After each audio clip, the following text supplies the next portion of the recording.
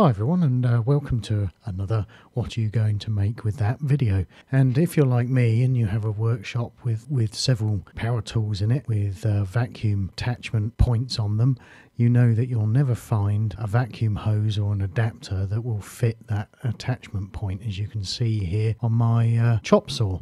So we're going to make probably one of the simplest 3D objects and 3D prints that I've ever done, and allow me to easily connect my vacuum cleaner in the workshop up to any power tool, because what I'll do is make the CAD so I can adjust it easily and print a number of these so I can connect all my power tools up to a vacuum cleaner and cut down on the mess in the workshop and the amount of tidy up I have to do between jobs.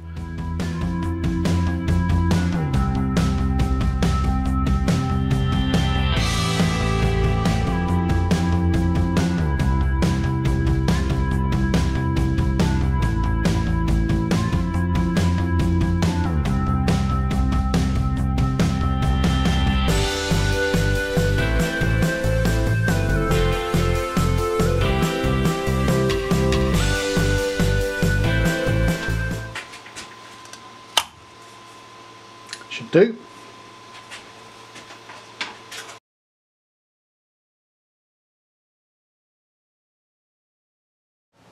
There we go, one vacuum cleaner attachment on the circular saw, and I'll be making a few more of these for various items around the workshop, but very simple, very effective. More importantly, everything now fits properly. So I'm going to step over onto the Fusion 360 part of the tutorial after the credits just coming up. So if you want to join me to show how I made this on Fusion 360, then by all means do so. Otherwise, thanks for watching so far, and I'll see you on the next video.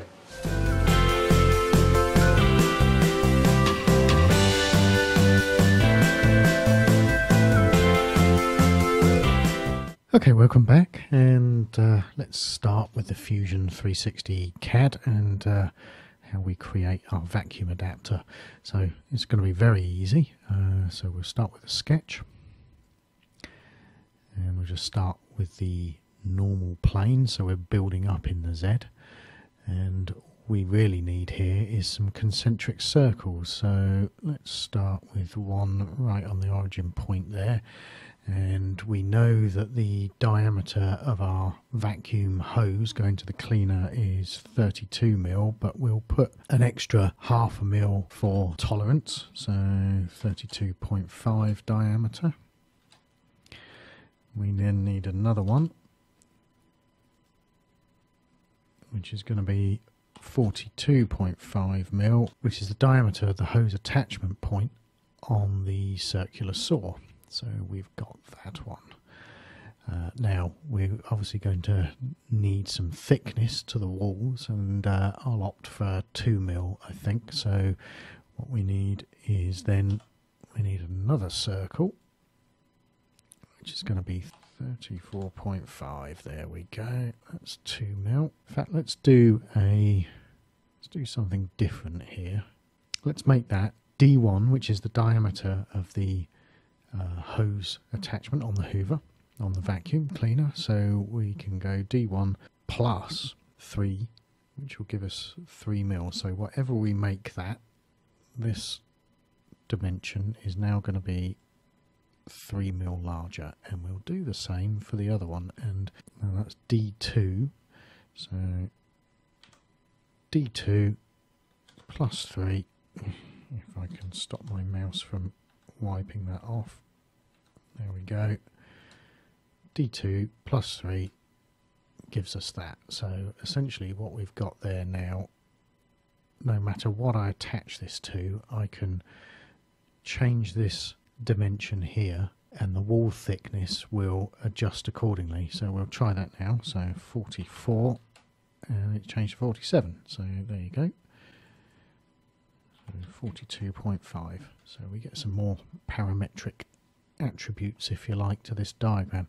That should be pretty much it. So we can stop the sketch, and really it's just a case now of extruding parts. So let's take that and press pull. Now if I put that at 50 mil down, so minus 50, that's probably a bit large actually. Let's make that minus 40. There we go. And then if we extrude the other wall up, and we'll do that 40 mil. Okay, and then we need to extrude up that and that to give us an overlap. Now let's have an overlap of 10 mil. That should do. That should be plenty strong enough there. So we'll go up 10 mil. And all these operations here are joined now. So that's join there. And there's our hose adapter. Very simple. Now, what we could do is we could put a fillet here and a fillet here. And I think we'll do that. Press F.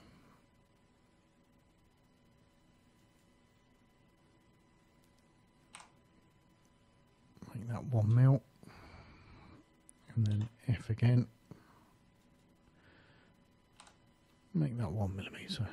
Actually, let's make that, yeah, 3 mil looks better. And I'm going to adjust that one to also 3 mil. No, that's too much. Okay. Well, it's not too much, it's fine. But the two are blending into each other. So if I do 3 mil there, 2 mil there, and actually I'll do this one 2 mil as well.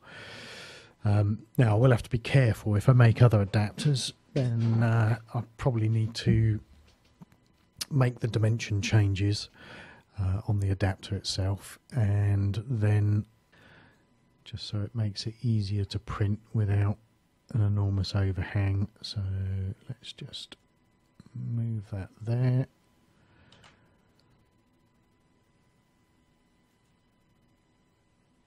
And we'll go for a 3. Actually, we'll go for more than that. Let's go for a 4. There you go. That should do. And because that's not such an abrupt overhang, the printer will have a much better time printing that out. Right, let's try that again. Make body, click on OK.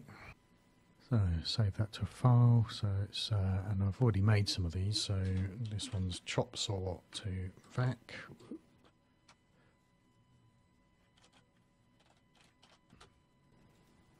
And we'll save the project as well.